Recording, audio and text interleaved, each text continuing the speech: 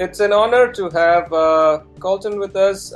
He's a big name in the chaos engineering space, and I was so pleased to finally get him to come to this conference. He runs his own chaos engineering conference, which has been very influential.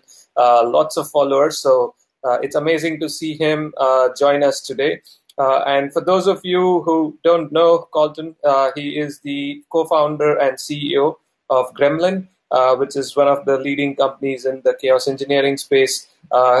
He was one of the original person at Netflix who was helping them improve their basically streaming reliability and operating the edge services. He also built the FIT at Netflix, which is the fault injection service. So having him over here with us to inaugurate our chaos engineering day as a closing keynote speaker is a huge honor for us. So thank you so much, Kolton, for joining us. And I would request you to please share your screen now. I'm excited to be here. I'm excited for the opportunity to speak. For those of you who don't know me, my name is Kolton Andrus. As Naresh was saying, I had the opportunity to work at Netflix, but my journey into reliability engineering or chaos engineering really started even before that. About 10, 12 years ago, I was part of the team at Amazon in charge of making sure the website didn't go down. And we reviewed all the postmortems. I served as a call leader, and we built and tried this approach of chaos engineering before the term was even coined. So after that opportunity, I got to join Netflix. I got to build on some of the good work that was done by folks who had built Chaos Monkey before I joined, build that application level approach and fit, and really help continue to improve, to find the things that could cause us problems and to sleep well at night. So today I'm going to talk a bit about the path to reliability. The reason that we're here, the reason we're talking today is the same reason it has been for some time. It's always been about reliable systems. We care about being able to ensure that the code that we've written works correctly, that the customers that trust us and rely on us can do so with confidence, and that our systems are doing what they should. But obviously, it's been an interesting year. There's been a lot that has occurred. And the question for this group, not in the broader sense of how has COVID impacted your life, because it's impacted all of our lives, is how has it changed the way we approach reliability? How does it affect the way that we operate our systems? This could be working from home as opposed to being in the office. This could be having to VPN into your systems when before you had direct access via your office. This could mean you're on a conference bridge in the middle of the night and nothing changes there, but it could also mean that you're working with a different environment, a different set of tools. And then you add into it the just additional mental stress. Being on call is difficult. It's a stressful situation, and it's often one where, it's funny, getting up and giving a talk early in the morning is a little bit the same. You're half awake, you're wiping the sleep out of your eyes, you're trying to find the right words, you're trying to say the right things, and you got to do it on the fly, and you got to do it right, and you got to figure it out. And when we're dealing day in and day out with this extra stress, these extra conditions in our lives, it means that we're all going to be a little bit more at risk. We're all going to be in a position where we may not be at our best. And that is something that we can plan for and take into account, as opposed to just ignoring and hoping that it won't impact us. So a big part of what I want to talk about today is not the why of reliable systems, but the chaos engineering is really this path, the how. We all have this goal of ensuring we don't get woken up, we don't get paged, and our systems work. And so chaos engineering is really the vehicle that drives that for us, that helps us to understand it. It is not the answer in and of itself. It is what allows us to arrive at the answer and to stay with the answer. But given what's going on in the world, given given that we would love to have a vaccine at this point so that we could return more to normal, I think the vaccine analogy is more apt than usual.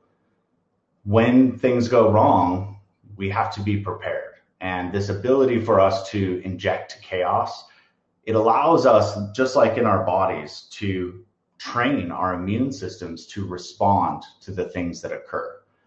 And this analogy fits well, in my opinion, because there's both the people side and the tech side. And the people side, we need to train our body to respond to bad things, to fight them and to circumvent them. Similarly, our teams need to know how to respond, how to deal with different situations. And not everyone will be the same. And so that opportunity to practice and to learn is a key aspect. And then, of course, we want our systems to gracefully degrade, to self-heal, to be able to handle failure when they occur. So we want both the tech and the people. What's interesting to me is that really what we do is about preparation and risk assessment. And the preparation is, again, the people and the technology. It was funny for me to look up the definition of prepare, because it's really make something ready. And to me, that's make our systems ready, make the service I just wrote ready, and it's make someone ready. And so in this case, chaos really prepares us to be on call, to be ready to go. I was talking with a customer yesterday, and the story they told me of how they brought in the concepts of chaos engineering and reliability, how they spoke to their teams to get everybody on call, but how really the blocker was people were afraid. People were afraid that they wouldn't know what to do. People were afraid that they would make things worse. And that fear really prevents people from getting started. It can prevent them from jumping in. And so by preparing ourselves, we can build that confidence. We can have that opportunity to practice during the day when the lights are on and when we can ask questions and when it's a safe space for us to learn. Now, the truth is what we're doing is hard. If you think back to the academic days, if you think back to your early days as an engineer, the distributed systems problems were always the most complicated. They were always the most difficult. And now every problem is a distributed systems problem. We've built our code to rely on other people's services, other people's databases. And when they fail, it can cause the classic engineering joke. Someone else's failure can turn into my failure quickly. So we need to understand that we're trying to solve a very hard problem. And as I mentioned a couple of times, the tech's important, the people are important, and the process really helps us to understand what we do in these situations. A manager I once had said, process is like programming for people. And I think it's important to think of it that way. We learn what works for us, and that ability to adapt it to our organization or the people on our team. But we need to think about that process, ask ourselves if it's working, and update it or change it if it's not.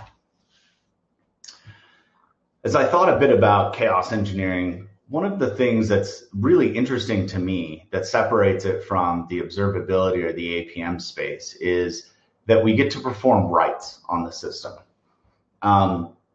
A lot of times, we're observing how is the system behaving in steady state. I'll go look at data. Has anything odd happened in the past that could tell me about how the system will behave? And that's great and that's interesting. But by going and causing changes, by causing writes, we're actually uncovering misconceptions, things that are not working the way that we expect. And we can dive into those. We can see the deviation from happy case. And it may be parts of our code that we haven't seen otherwise. And I think that read versus write aspect, it can be more impactful, but it allows us to explore and to better understand these other pieces. Now, one of the truths is we all have our own mental model of our system in our head. And as we look at as we're talking with our team members, we come to recognize that they have a different mental model. And so as we're working together, we're all trying to take our different mental models and bring them together. And the hard reality is that there's a bunch of detail in there that's missing from our mental models. We're missing facts about configuration, about timeouts. We've written our code on tops of libraries and frameworks, operating systems, and network stacks. And so there's thousands and thousands of lines of code and configuration that affect that mental model. And one of the things I truly enjoy about chaos engineering is it forces us to deal with reality. We can whiteboard and say things behave in a certain way all day. But when failure occurs, we have to work in the real system. We have to work in production, and we have to deal with all of the configuration and all of those details. And the truth is, those are important pieces of the system to ensure that they're operating well. So we want to dive in and uncover those. And really, we're building something that hasn't been done before. Elements of it have, but we're early in this journey, and there's a lot left for us to uncover, a lot for us to discover. And so there's a question of, what works well? What have we learned? What doesn't work well? What should we keep? What should we throw away? And this will be our opportunity as a community as we learn from what causes teams to have success, what causes customers to build that trust in companies. Those will help inform us about the best things that we can do. So I'm going to talk a little bit about what doesn't work.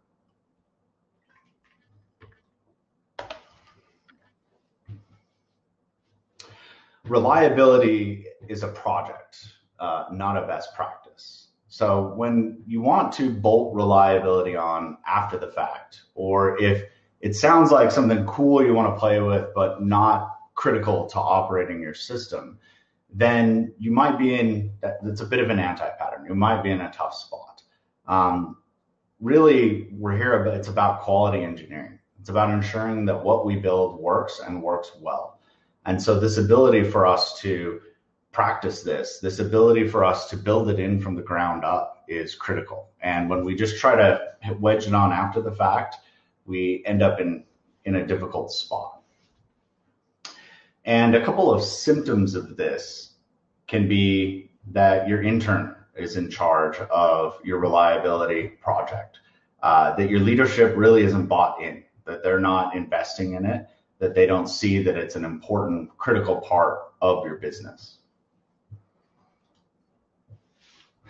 Another anti-pattern is buying into the concept, but not really investing in it. And in this case, this sounds cool. We think that it would be something that.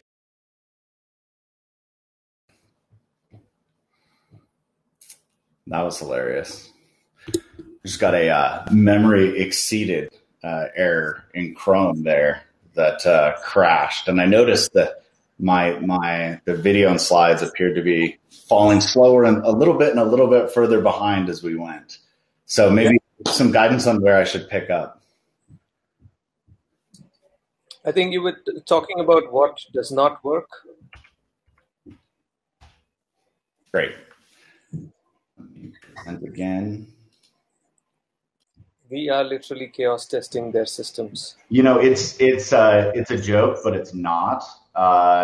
It's hilarious, or maybe hilarious is the wrong word. It's hilarious to me as a chaos engineer when failure hits, because it's something I talk about all the time, and I think that we should plan for. But now everybody is on live streaming platforms to communicate, to run large conferences, and we're stress testing some stuff. We're hitting some edges. So bear with me. Thank you for your patience.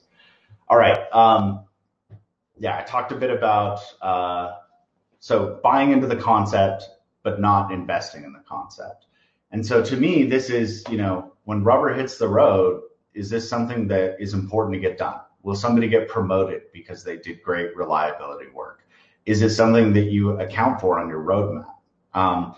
One of my personal pet peeves is, we don't have time for reliability work. It's technical debt. We're never going to allocate time for it in our sprint. But when we rush and push out bad code, We're absolutely going to spend the days or the hours or days across the team fixing and responding to that incident, handling the post-mortem, correcting what comes of that.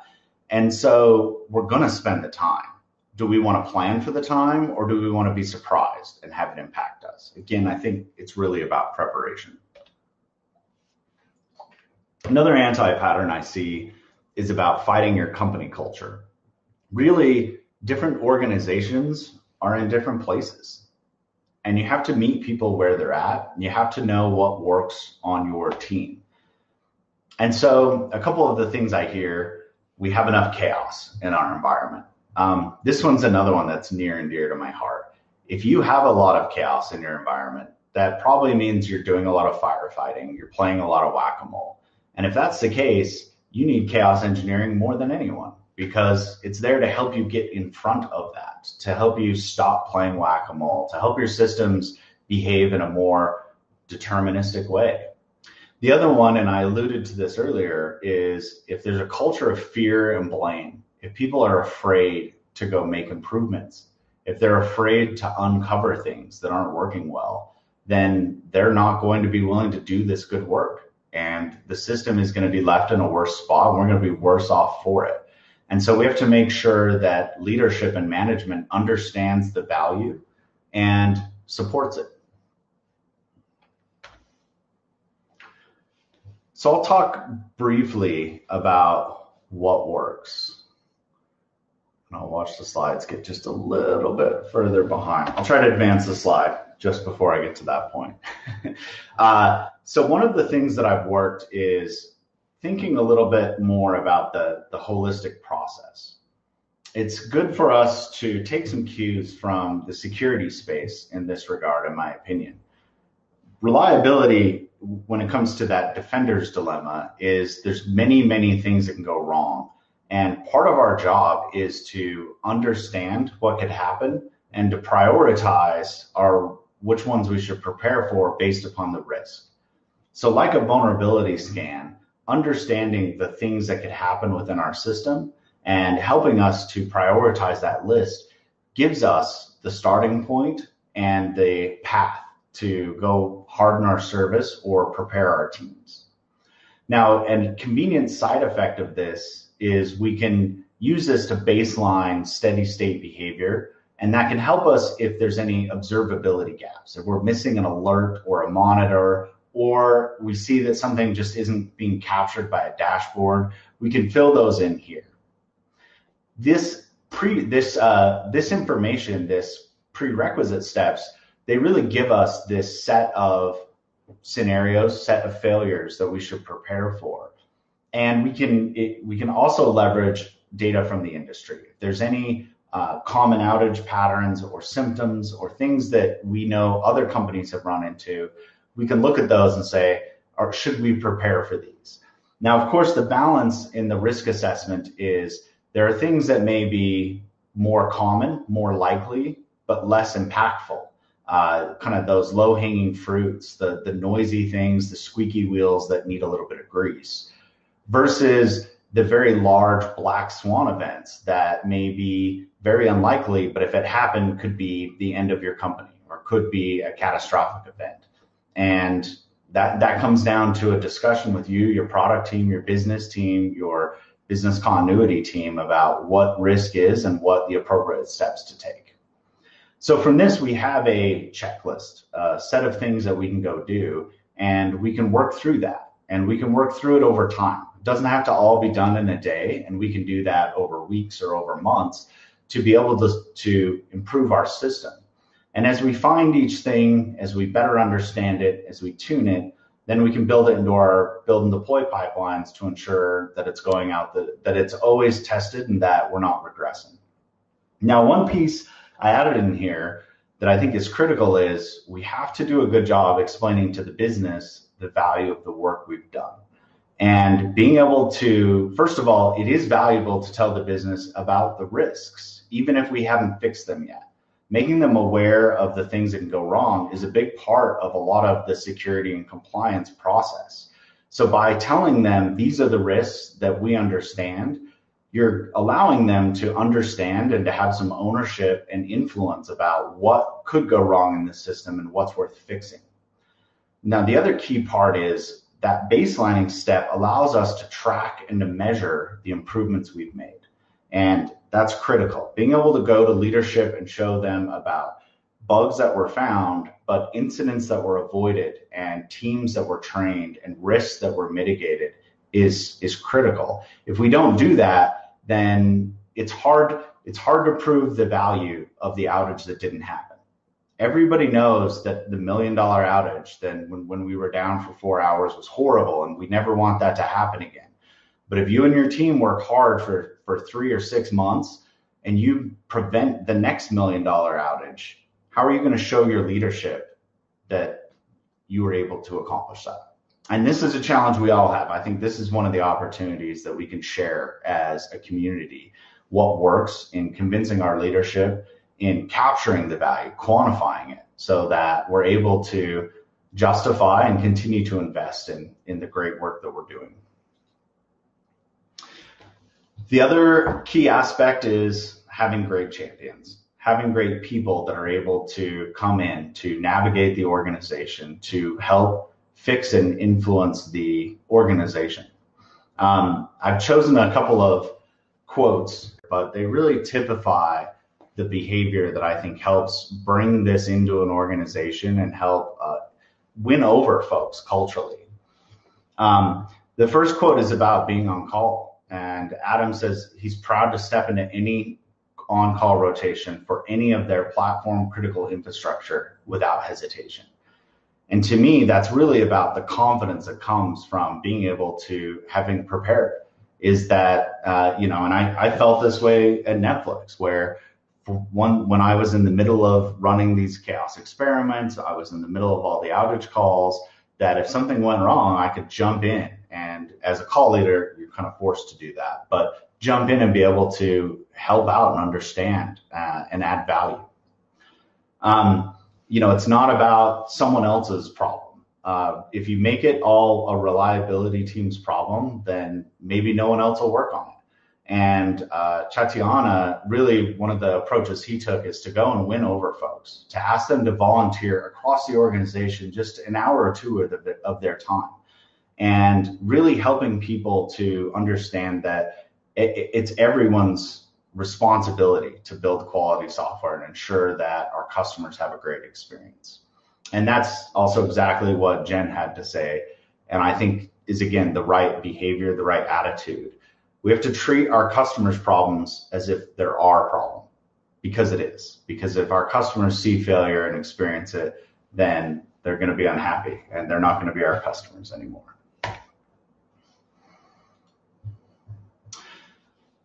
So as I mentioned earlier, chaos engineering is really a journey. And what we need to do is we need to find and learn along the way what works best to be able to help each other on that path. But there's a few truisms, I think, that apply. Reliability will always be important. It will always be something that we need. We need to be able to trust in our systems. Our COVID has shown us that we're only going to rely more and more on our technology, on being able to operate in a fully online or in a mostly online world. And so we're doing important work, and that's not going to change.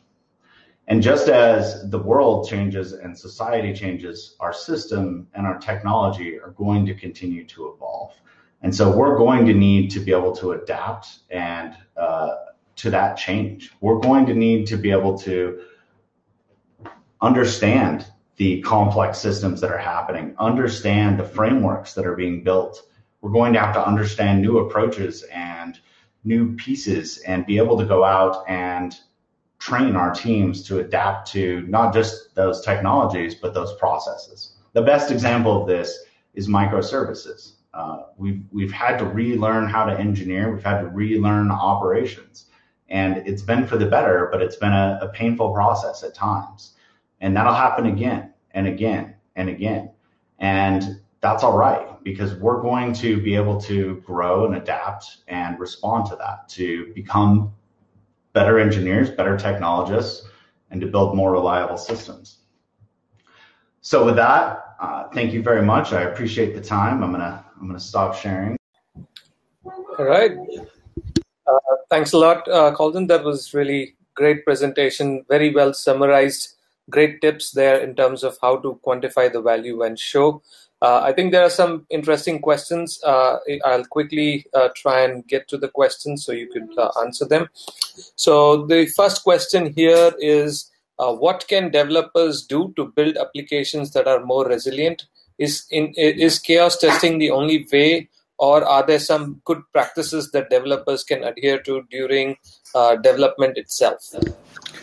Yeah, I think the answer to this is, there's QA, there's our unit tests, our integration tests, our smoke tests, and our chaos tests. And in many ways, chaos engineering is just distributed system testing. So my answer would be kind of like the test-driven development world, where there's a lot of value in thinking through how you're going to write your tests and how that allows you to structure your code that applies equally well to chaos engineering.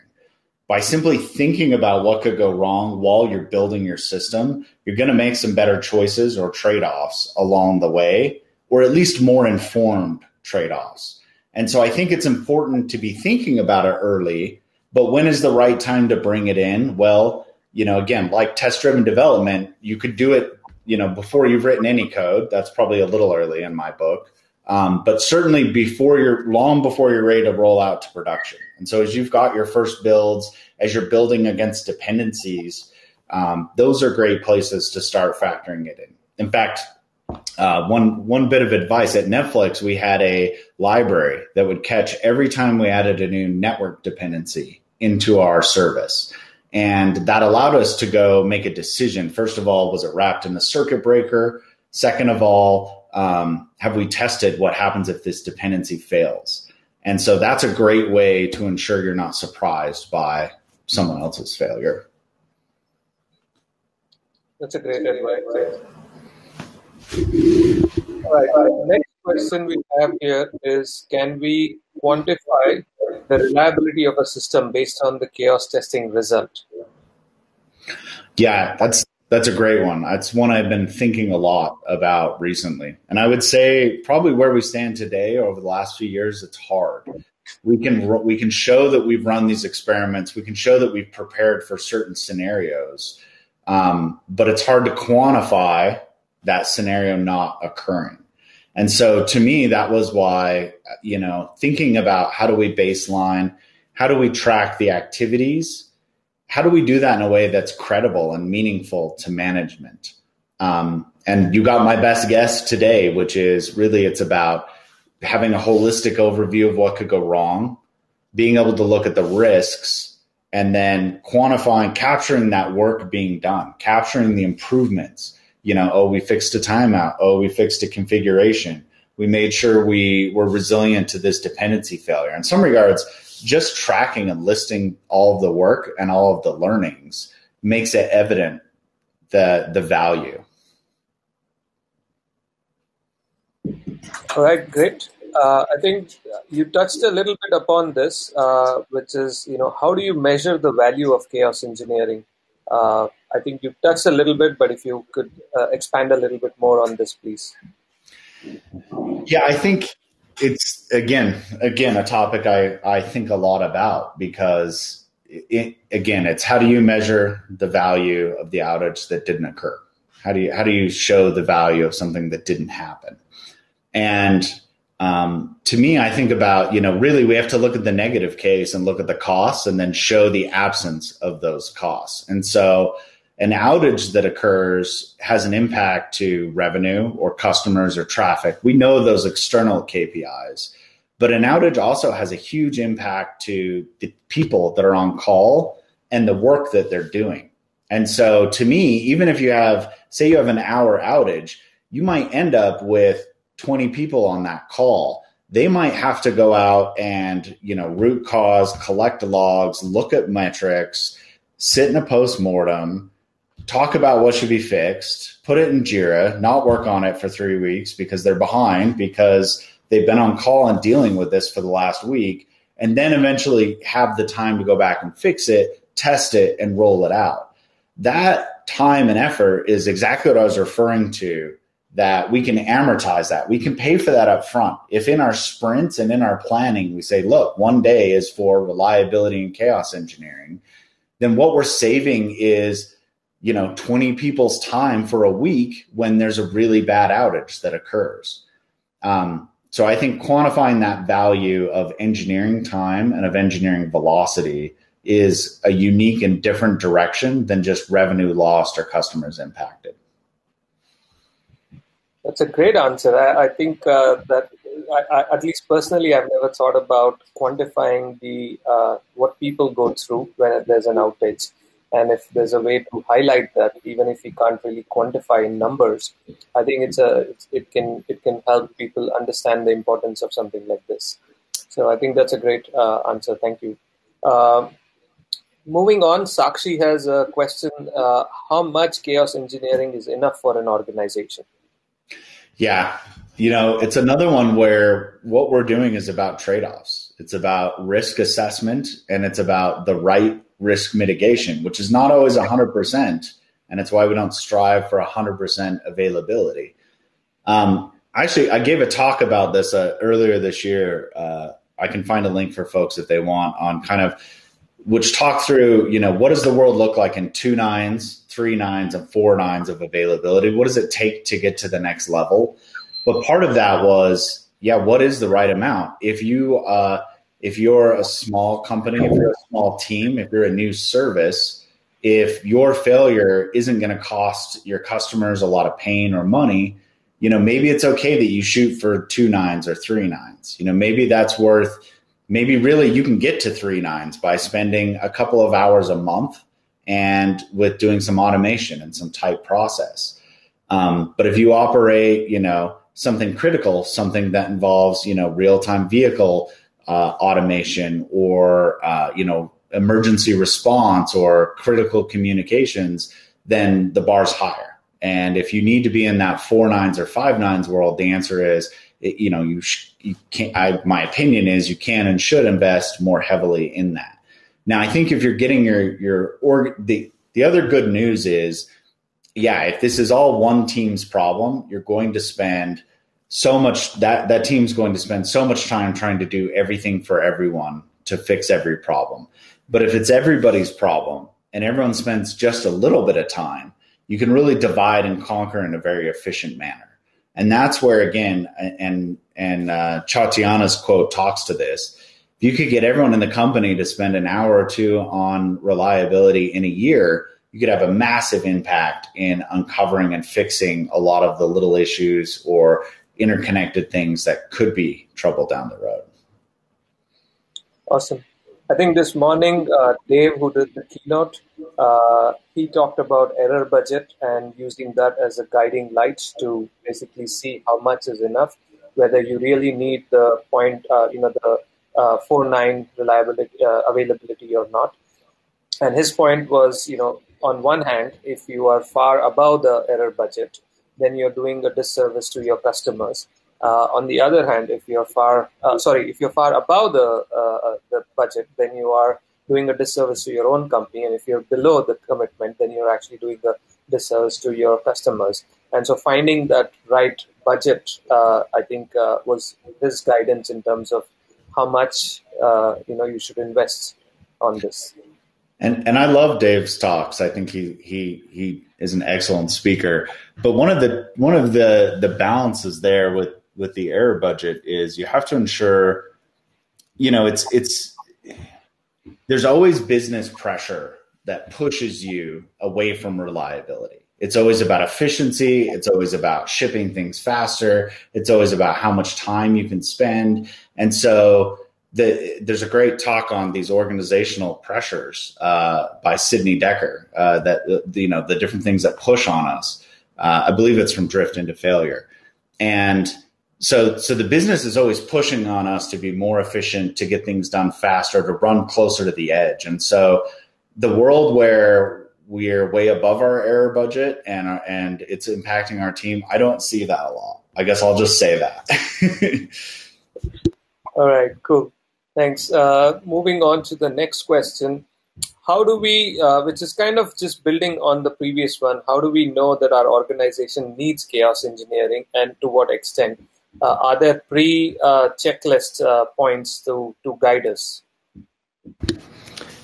Yeah, again, I think this is where, think of it less like chaos engineering. Think of it just as reliability. It's a pillar of good software. Our software should be the right amount of efficient, the right amount of available, the right amount of performant. And it's for us to know and to understand, where we are in that journey.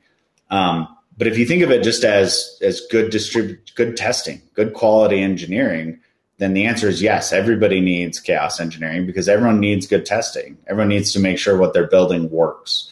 Where I'd say chaos engineering really shines is if you're building a distributed system. If you're making a network call and something could go wrong.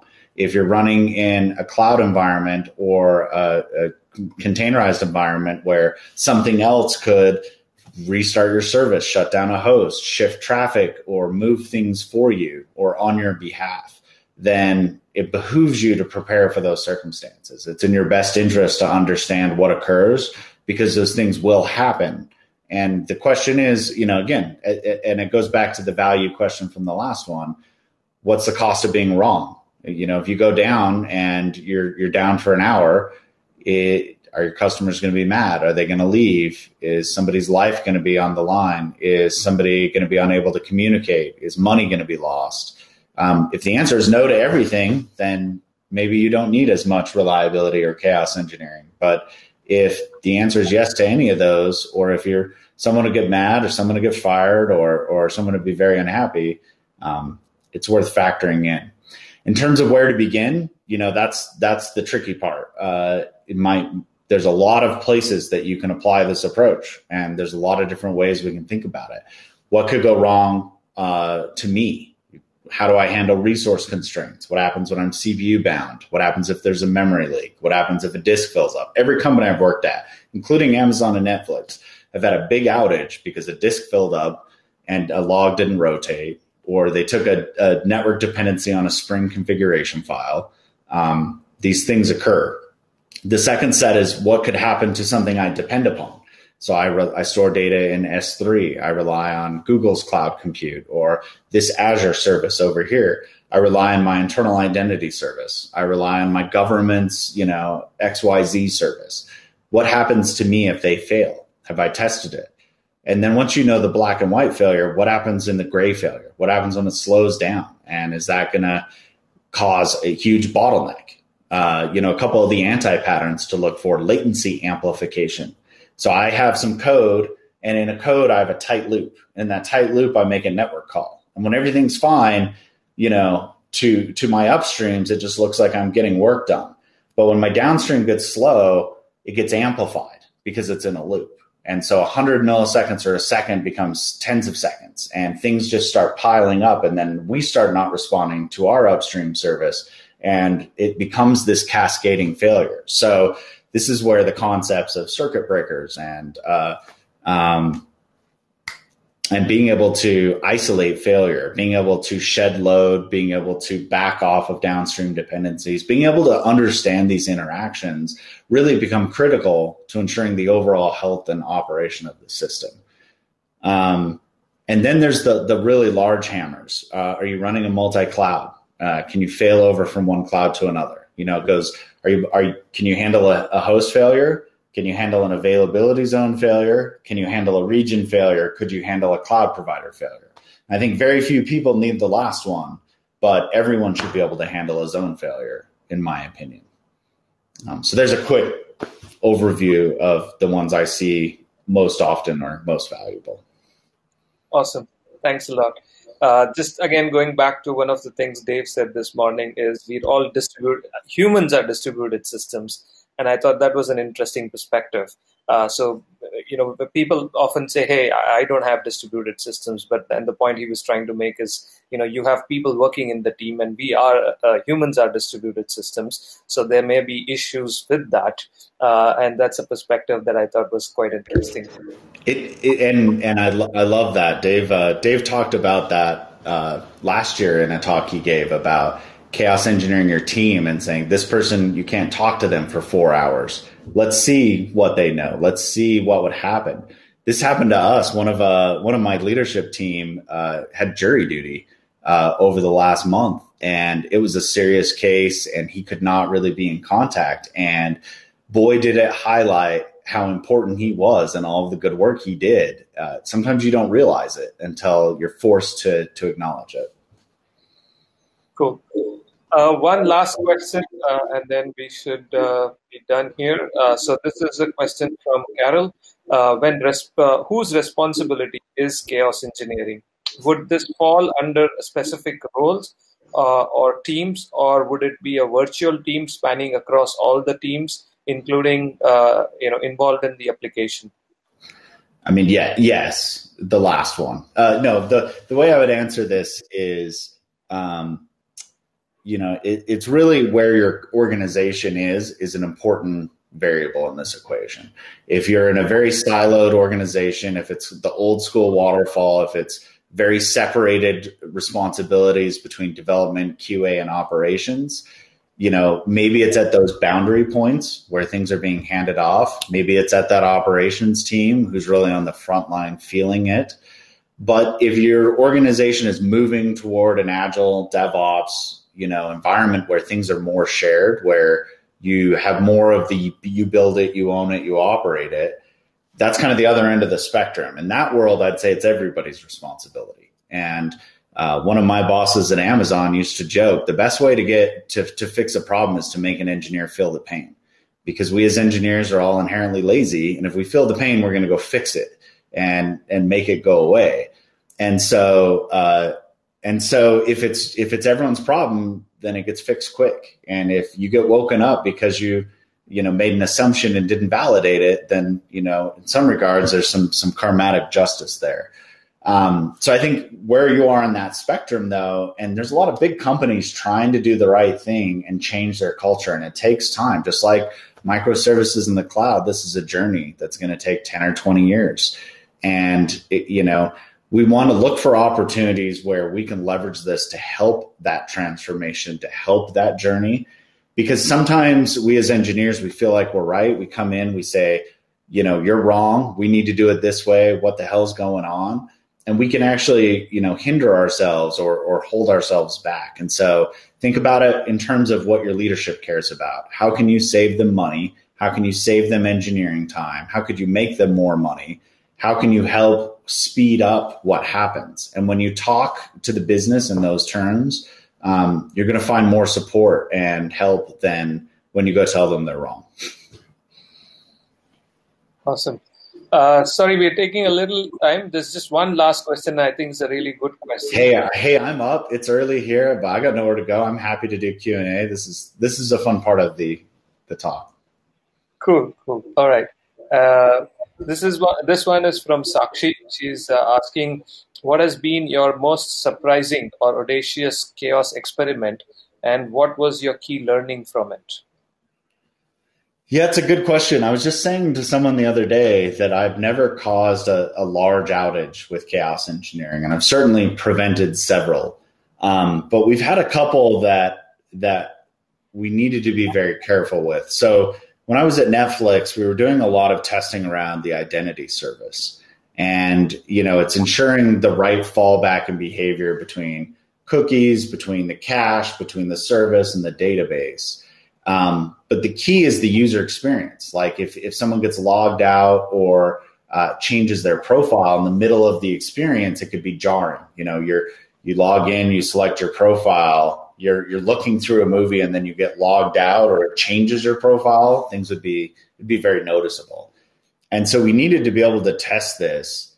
And so our goal was to test, let's fail the identity service for everybody and have our fallbacks and ensure we could trust those fallbacks so no one ever hits this spot. And we had to get all of the front end engineers in a room. And this was like early December. It was like end of the day meeting, like 3 times a week. Some of those front engineers they were kind of mad at us. They it was their code. They wanted to fix it, but like they had other features and things to get done.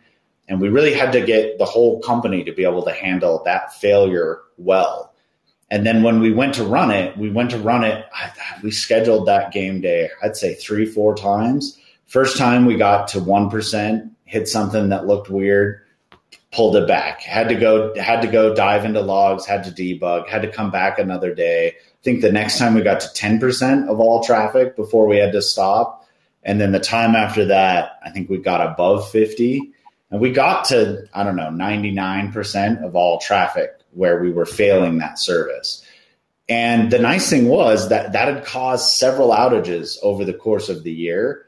And that holiday peak, we didn't care if the identity service failed. And it was a very quiet holiday peak. I remember my first Christmas at Netflix, I was on calls, I was on my laptop, I was getting paged. And my second one, after we'd really dove into this, I was ready, I had my stuff ready, but it was quiet, it was calm, it was peaceful. And that kind of speaks to that confidence of preparation. Awesome. I'm sure every engineer in the room would like that, not to be bothered. And that's, I think, where chaos engineering becomes extremely important. So thanks a lot, Kolton. It's a real honor and a pleasure to have you. Wonderful answers and wonderful presentation. And you can look at all the likes going up there.